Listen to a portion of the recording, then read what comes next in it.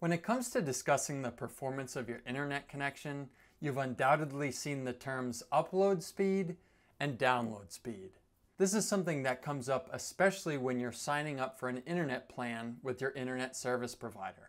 As part of your contract with your internet service provider, they promise you maximum upload and download speeds as part of your internet connection.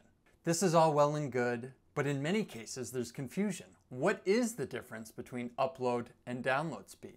In this episode from Network from Home, I'll be diving into that topic. I'll explain what each of these are, and I'll also provide examples of both so you have a clear understanding of what you're signing up for. Okay, there's an important concept to get out of the way here, and that's that your internet connection functions very similarly to a telephone conversation.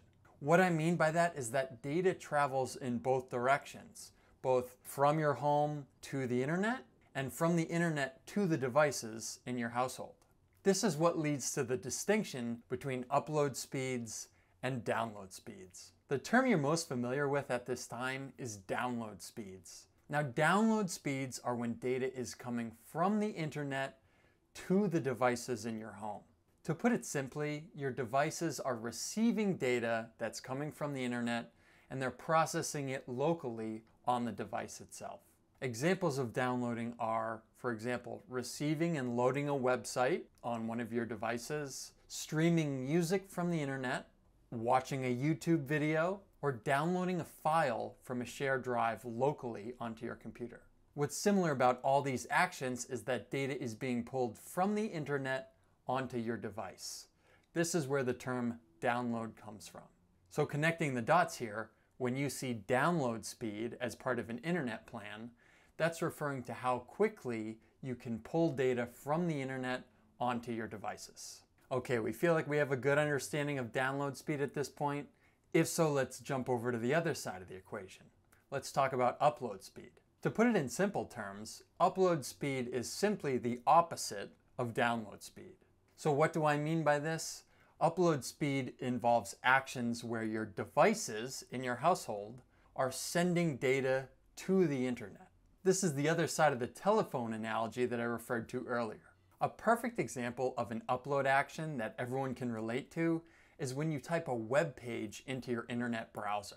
When you type that web page or that address, say google.com, into your internet browser, you're sending a request to the internet saying, hey, I want to download this web page so I can view it on my device. As I'll get to shortly, this entire process includes both upload and download actions, but the actual request of typing something into Google or into the search bar of your internet browser, that is a request that's going out to the internet from your device. Therefore, it's an upload action. Other examples of upload actions include uploading a file to an online file share like Google Drive, live streaming if you are streaming video over the internet to an audience, or lastly, video conferencing. If you're on a Zoom call, your video feed is going from your device to the internet so it can be shared with the other people on the call. So to bring it all together, when you see the term upload speed as part of your internet plan, upload speed is simply referring to how quickly you can perform these upload actions as part of your internet plan. Now that we've gone over upload and download speeds, let me show you a quick example just to make sure we have a concrete understanding of what upload actions are and what download actions are. All right, to refer to the previous example that I talked about that includes both upload and download actions, we're going to navigate to a web page here, and I'll walk through when upload actions are happening and when download actions are happening. Okay, the first thing we want to do, let's say I want to go to walmart.com and do some online shopping. The first thing I have to do is type a web page into the search bar here. So I'm going to type www.walmart.com. And as soon as I enter the request here, this will kick off an upload action. My request will travel from my device to the internet, and then the internet will go, they'll find the search page that I'm looking for, they'll send it to my device, and my device will download the data that it receives. So let's kick this off. Let's start the upload action. And almost instantaneously, you see all these images on the web page here. these were all downloaded from the internet, so this is the download part of the action. The request saying, hey, I'm looking for walmart.com, that was an upload action. The download action is when the internet says, here's the web page, and it loads in my internet browser. For this next example, let's say there's a YouTube video that I really want to watch. I type it into the search bar here. Again, when I hit enter, we'll have an upload action as I send that request out to the internet. And then when that information comes back in the form of a web page with a video, that will be a download action.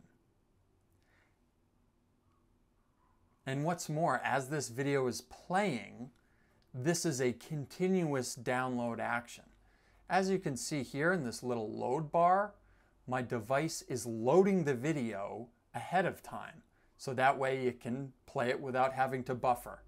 This is a continuous download action because this video is being transferred from the internet to my device and specifically to my web browser. At this point, hopefully it's crystal clear for you the difference between upload speed and download speed when it comes to your internet plan. If you have any questions about this or it's still a little bit murky, please drop a comment below and I'll help you out. If you found this video useful, I would appreciate it if you gave it a like. This will make sure it gets shared with other people who will benefit from this information as well. And lastly, if you like the topics that I discuss and how I present this material, I invite you to subscribe to the channel. I'll be putting out more videos moving forward that'll have just as many helpful hints and tricks for you when it comes to your internet and your home network. As always, thanks for checking out this episode from Network from Home, and I'll catch you on the next one.